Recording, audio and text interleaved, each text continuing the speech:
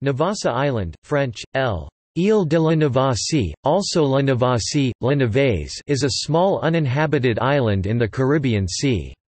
Located northeast of Jamaica, south of Cuba, 40 nautical miles (46 miles, 74 kilometers) west of Jérémie on the southwest peninsula of Haiti, the island is subject to an ongoing territorial dispute between Haiti and the United States, which administers it through the U.S. Fish and Wildlife Service. The U.S. has claimed the island since 1857, based on the Guano Islands Act of 1856. Haiti S claim over Navassa goes back to the Treaty of Ryswick in 1697 that established French possessions in Hispaniola, that were transferred from Spain by the treaty. As well as the western half of the main island and certain other specifically named nearby islands, Haiti's 1801 constitution also claimed other adjacent but unnamed islands. Navassa was not one of the named islands. Since its 1874 constitution, and after the establishment of the 1857 U.S. claim, Haiti has explicitly named La Navaise as one of the territories it claims. Geography, topography and ecology.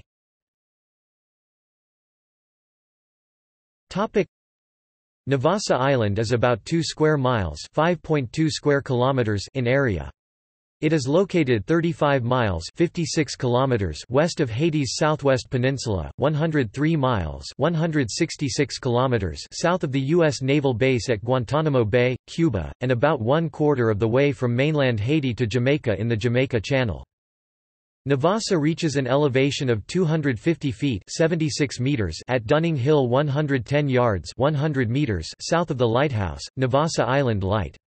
This location is 440 yards (400 meters) from the southwestern coast or 655 yards (600 meters) east of Lulu Bay. The terrain of Navassa Island consists mostly of exposed coral and limestone, the island being ringed by vertical white cliffs 30 to 50 feet (9.1 to 15.2 meters) high, but with enough grassland to support goat herds. The island is covered in a forest of 4 tree species: short-leaf fig Ficus populnea var.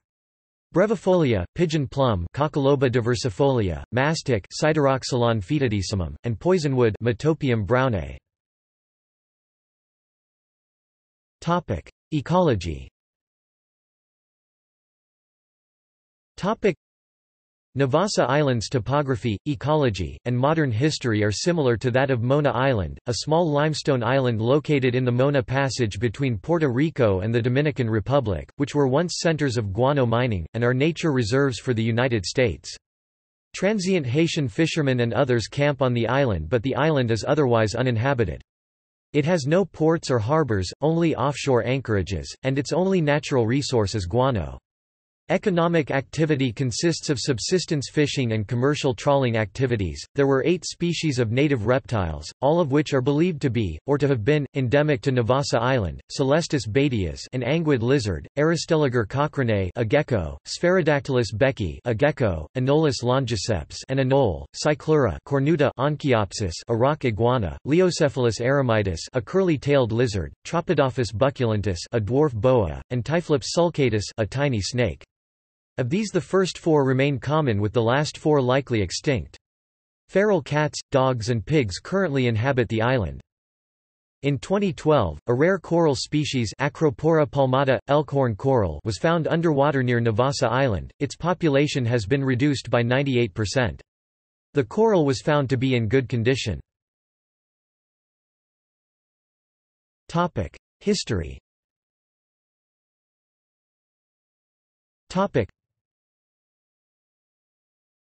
1504 to 1901.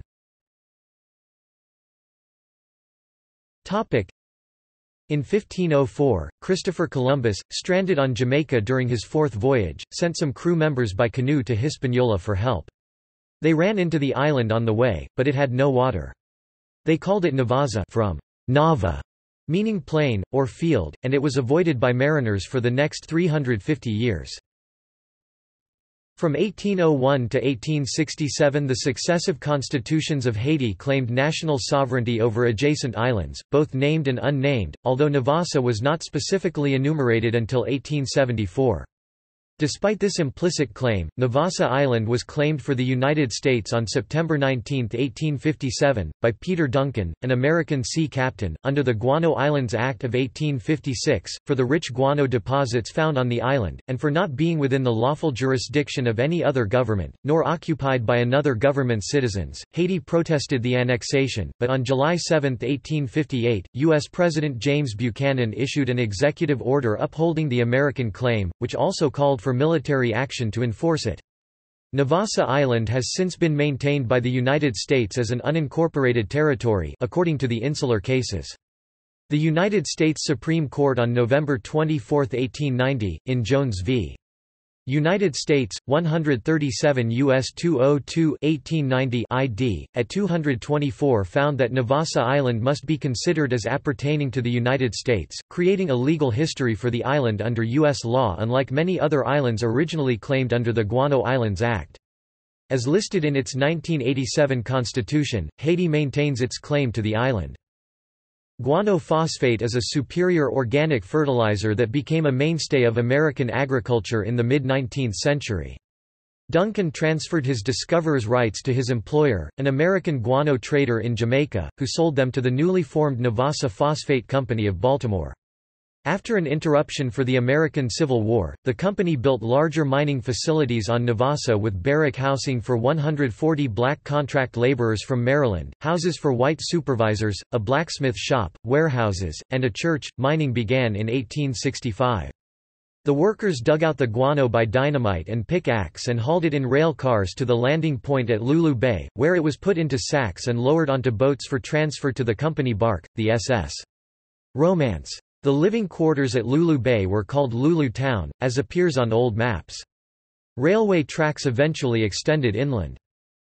Hauling guano by muscle power in the fierce tropical heat, combined with general disgruntlement with conditions on the island, eventually provoked a rebellion in 1889, in which 5 supervisors died. A U.S. warship returned 18 of the workers to Baltimore for 3 separate trials on murder charges. A black fraternal society, the Order of Galilean Fishermen, raised money to defend the miners in federal court, and the defense built its case on the contention that the men acted in self-defense or in the heat of passion, and that the United States did not have jurisdiction over the island. The cases, including Jones v. United States, 137 U.S. 202 1890, went to the U.S. Supreme Court in October 1890, which ruled the Guano Act constitutional, and 3 of the miners were scheduled for execution in the spring of 1891. A grassroots petition driven by black churches around the country, also signed by white jurors from the 3 trials, reached President Benjamin Harrison, who commuted the sentences to imprisonment and mentioned the case in a State of the Union address. Guano mining resumed on Navassa at a much reduced level.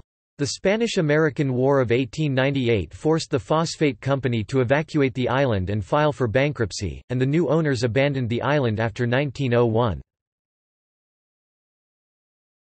1901 to present.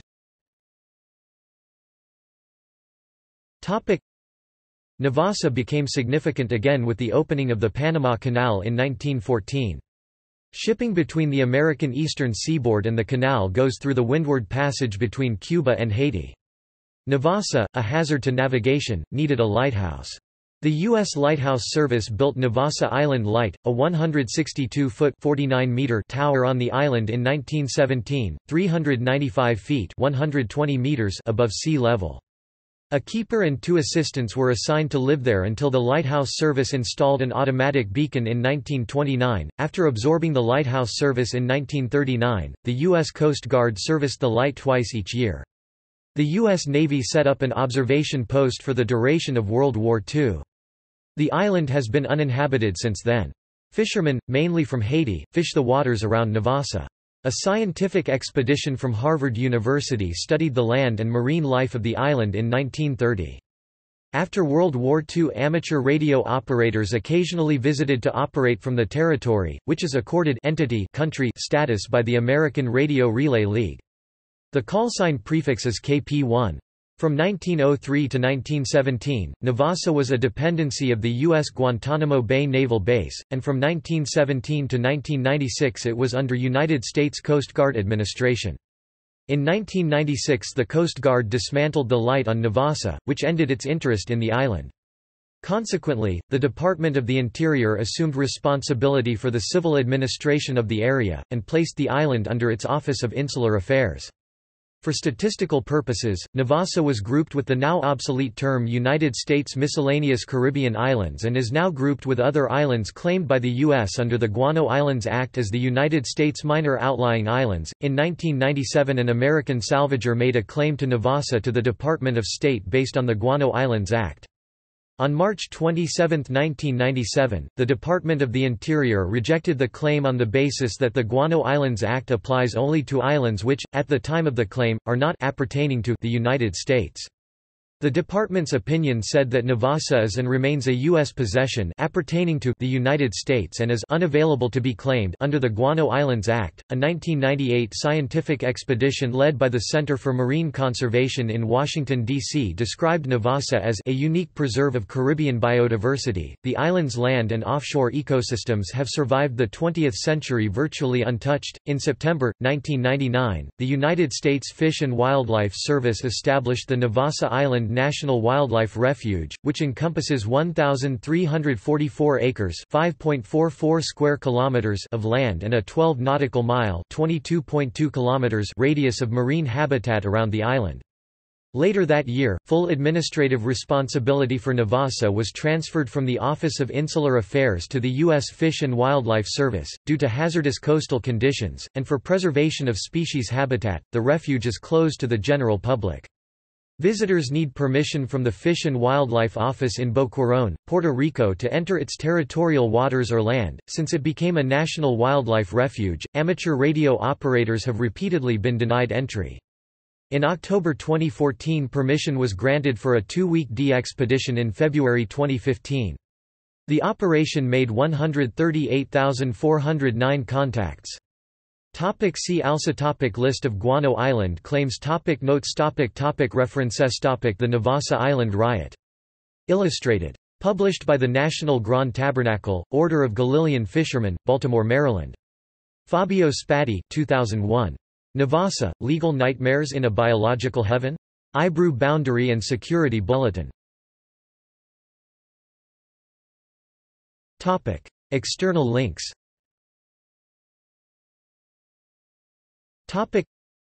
Navassa Island at Curlie. State of Navassa.